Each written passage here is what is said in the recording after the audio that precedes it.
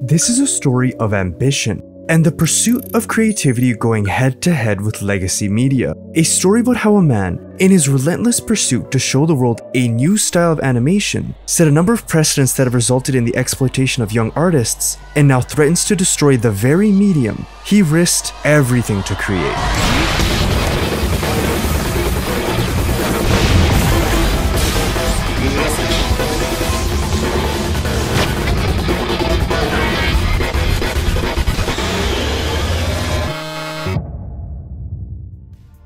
Our story begins here, in Japan, but it was a Japan quite different from the one we know of today. When he was just 17, Tezuka witnessed Japan go from imperial superpower to a nation in complete economic and cultural ruin, now occupied by a foreign military power.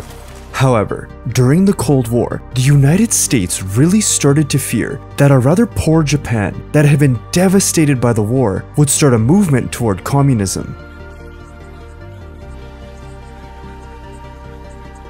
Oh, and that was a big no-no. So, the US wrote Japan a new constitution, helped rebuild their economic infrastructure, and started importing everything made in Japan to help stimulate their economy. I'm talking cars, cameras, calculators, computers, printers, TVs. Oh, and fortunately for Tezuka, TV shows. By this point, it's now the 1960s, and Tezuka had already cemented himself as one of the greatest manga artists of all time. One of his creations, Astro, had already become a nationwide phenomenon. But Tezuka, after seeing what Disney was able to accomplish in the West, wanted to prove that it wasn't just the Americans who could produce animations. The Japanese could do it too. There was just one small problem. No one was willing to invest in Tezuka's vision. で、いろいろ聞いてみると金がないとかいろいろ言うんだけど、俺だって金がない。金がないけど、なんとか作り続けてるじゃないかっていうことをね、実際に人前に言えるにはね、そういうその前歴を作らなきゃないんです。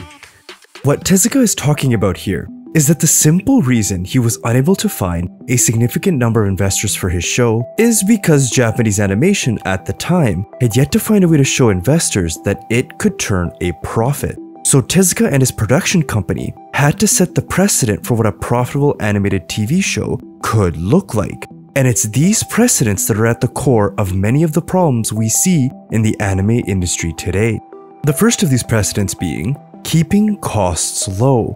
When Tezuka was first forming his core animation team, he incentivized some of his former colleagues from Toei Animation to join his production by paying them a salary more than double what Toei was paying them at the time. But Tezuka quickly realized that if he had to pay every animator double the industry standard, he was very quickly going to run out of money. This is where the practice of subcontracting in animation came from. If a person is a contractor and not an employee, the employer does not need to provide health benefits, paid time off, or other benefits to them. Additionally, contractors aren't subject to minimum wage standards set by labor laws, and are instead paid based on what is defined by the contract. In the case of animators, they are paid per frame or per drawing. So Tezuka set the pay for these contracted animators at about 200 yen, approximately $2 per drawing. This is where the low base pay for entry-level animators came from. Look at this graph. It shows how entry-level animators are paid compared to the national average. It's a career that barely puts them above Japan's poverty line. And since studios won't hire animators without experience, entry-level animators have no other choice but to take on work as contractors, because there's no other way for them to gain the experience they need in order to be hired as a permanent employee by a studio. It's a good old catch-22. If you don't mind me asking, when you did your internship initially, how much were you getting paid for that? And were you living off just that? At the first internship, I wasn't paid. And if you want to understand why the cost of animators was still a massive issue for Tezuka, you first need to have an understanding of how an anime is produced. Anime is traditionally produced at 24 frames per second. So what this means is, an animator would need to draw 24 unique drawings for each second of animation. This is called animating on ones, because one drawing only holds for one frame. And at 24 frames per second, a single animated episode of Astro Boy was going to require approximately 30,000 original drawings per episode, and it was going to cost Tezuka's production company roughly 6 million yen, with other costs like voice acting and sound design still yet to be factored in. Tezuka, however, only had a budget of 1.5 to 2.5 million yen per episode, which he financed from his own personal manga fortune, loans, and a very small number of investors. So Tezuka still had to find a way to cut costs. So he did it in the area he knew best, the animation. What Tezuka did was, instead of having one drawing only hold for 1 frame, he had that same drawing hold for 3 frames. So now, instead of needing 24 original drawings for each second of animation, he only needed 8. This is a practice known as animating on 3s, and it cut the cost of the production to 1/3 the original cost, putting the show within budget. However, in doing so, Tezuka also reduced the earning potential of animators because the pool of frames available to work on per episode was now 1/3 of what it was originally. And even after all of these cost-cutting measures, Tezuka still had one final hurdle he needed to overcome. He needed to convince the broadcasters to put his show on the air. For Japanese TV networks, airing something like Astro Boy, an animated television series, was risky because there was no guarantee it was going to be profitable since it had never been done before. The networks didn't know if anyone was actually going to watch an animated TV show. So Tezuka had no other choice but to cut a lucrative profit-sharing deal to get his show on the air. That deal looked a little something like this. Normally, TV networks would pay the production company a licensing fee in exchange for letting them air their show on their network. The networks would then make money by running ads during the show run, and if the show brought in more viewers, the networks would be able to make more ad revenue. And if the ads generated more revenue than the licensing fee for the show, the TV networks would make a profit. This increase in viewership also benefited the production company, because if more people watch the show, then there's a greater chance for someone to buy some show-related merchandise, from which they will be able to collect an even greater amount of royalties off of. And this is how a profit-sharing deal would look, normally. But Tezuka had a problem. The TV networks didn't want to air his show, and if no one watched his show, he wouldn't be able to make any money from the merchandising tie-ins. So in order to convince the TV networks, Tezuka waived the licensing fee.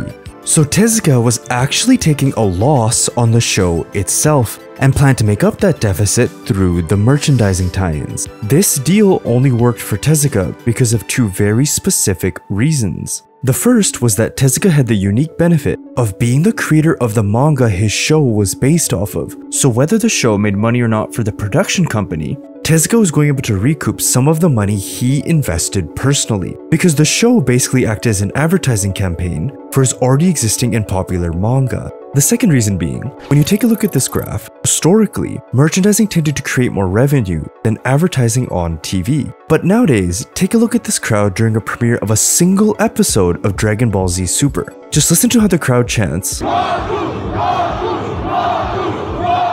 the name of the main character during a pivotal moment in the episode. Now look at this graph showcasing how, as of 2020, the rising popularity of anime globally, fueled by overseas streaming, has now seen the revenue from the overseas market eclipse the domestic Japanese market. But since animation studios don't share in those overseas streaming profits or any profits outside of those merchandising tie-ins, this cycle of tight budgets and unlivable wages has remained. Tezuka honestly thought that if he could just get his show on the air, he would be able to drum up support from Japanese investors. But the truth was, it didn't work as he intended. After the airing of the 4th episode, Tezuka's production company had enough funds left for one more episode, and it looked as though the studio was nearing bankruptcy. But it didn't, because America's fear of communism in the Pacific stirred great investment into the Japanese economy, which led to NBC Enterprises purchasing the rights for 52 more episodes. And because of this crucial investment, Astro Boy became a domestic and international sensation. However, Tezuka's decision to keep production costs low, combined with cost-cutting measures and an unfavorable profit-sharing model, got his show on the air. But it forever trapped the anime industry into a production cycle that requires external investment just to survive. And the individuals who were, and still are, most impacted by this cycle are the animators. It was 50 years ago. When you draw 1 frame, you can eat one ramen.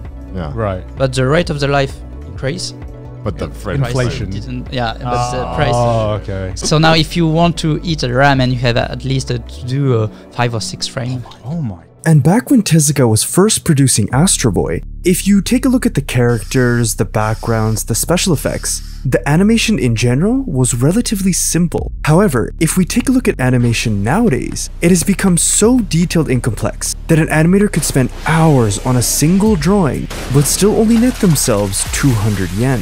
But solving the issue of low wages is not as simple as just paying animators more money, because of the industry precedents Tezuka set. With most studios going into debt just to survive the inception of the show itself, increasing wages would cause a number of these smaller studios to go bankrupt. This would lead to the consolidation of the industry into a handful of mega studios. And this is something we are already seeing start to happen. When you ask people on the street what their favorite anime is, chances are you'll hear something like 呪術廻戦って進撃の巨人進撃の巨人呪術廻呪戦術廻戦鬼滅の刃進撃の巨人進撃の巨人とかですね All these shows have something in common. They're shonen anime, a genre typically formalized by their highly detailed action sequences. This graph shows us how Demon Slayer's Infinity Train, a shonen anime, became the first non-Hollywood produced and Japanese animated film to ever top the annual box office. So for investors, they become more incentivized to push studios into producing these action-packed hits, all because it's a formula for success that guarantees them a profit.